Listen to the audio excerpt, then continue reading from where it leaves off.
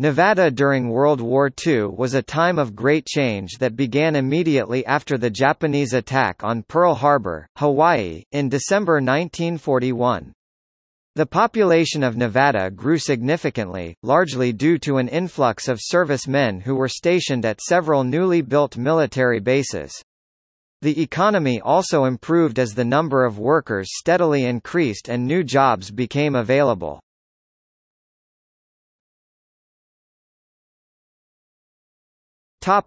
History.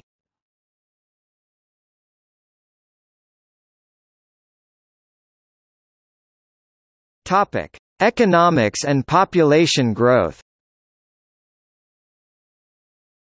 Mining was one of Nevada's main industries at the beginning of the World War II era. Just like during World War I, the mines and the towns right next to them began to thrive once again due to an increase in demand for copper and silver. The increase is exemplified by the rise in production from $24,945,376 in 1938 to $43,864,107 in 1940. Following the attack on Pearl Harbor and America's entry into the war, Senator Pat McCarran and other Nevada officials campaigned successfully in Washington, D.C. to have the military build new bases, such as airfields, and other military installations within the state. The construction of new bases brought in thousands of workers from outside of Nevada, and when they were finished building, the workers were replaced by military personnel. Towns and cities next to the military's facilities greatly profited from the new arrivals and also grew in size. Nevada's population in 1940 was 110,247 and by 1950 it had grown to 160,083. Although this number was small compared to California, for example, it represented a 45.2% increase. The Las Vegas and Reno areas were affected most by the increase in population. Las Vegas was just a town of 8,422 people in 1940. By 1950 it had grown to 24,624, a gain of 192.4%. Reno went from a population of 21,317 in 1940 to 32,492 in 1950. Mining and the military industries were not the only industries to benefit from the war. It was during World War II and the years immediately afterward that Nevada's gambling and tourist industries began to take off. People like Bugsy Siegel, a New York City gangster, flocked to Nevada to take advantage of the growing communities. Many people visited Nevada's snow-topped mountains during the war years to ski.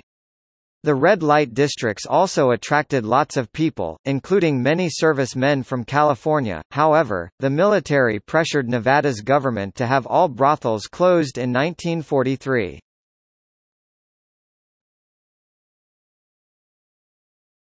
Topic: Military installations. Like other states in the desert Southwest, most of the new military installations built were United States Army airbases. The state's weather, wide open spaces, railroad connections, and access to California made it an ideal location for training pilots. Las Vegas Army Airfield and Tonopah Army Airfield were created from existing airports, and the military built 4 additional fields in 1942, including Indian Springs Field, Reno Army Air Base, and Naval Air Station Fallon.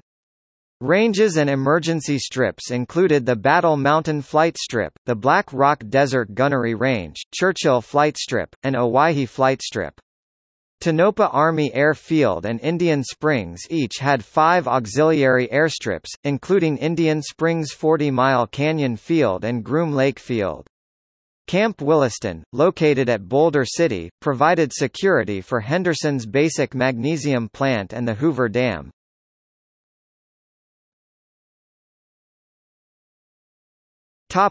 Enemy aliens. Nevada did not have any prisoner of war camps or internment camps like so many of the other states, the latter because Governor Edward P. Carville refused to allow the federal government to use his state as a dumping ground for enemy aliens. However, enemy aliens, including Japanese Americans, residing within Nevada faced new restrictions which had never been implemented before.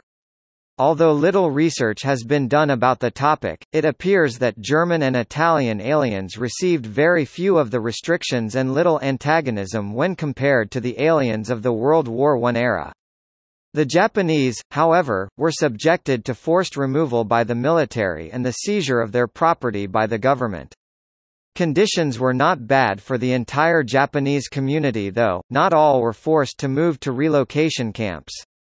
As aliens they had to register in accordance with the law and were required to turn in all weapons and short-wave radios. Some experienced little interference with their daily lives, while others were relocated to WRA internment camps.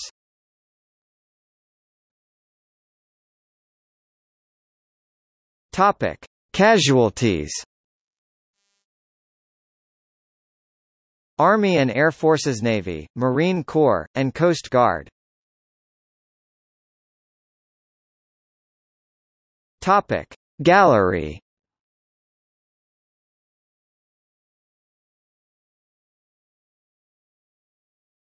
Topic: See also.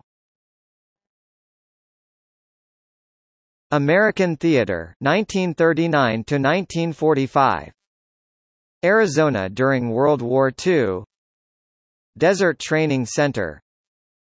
Military history of the United States during World War II. New Mexico during World War II.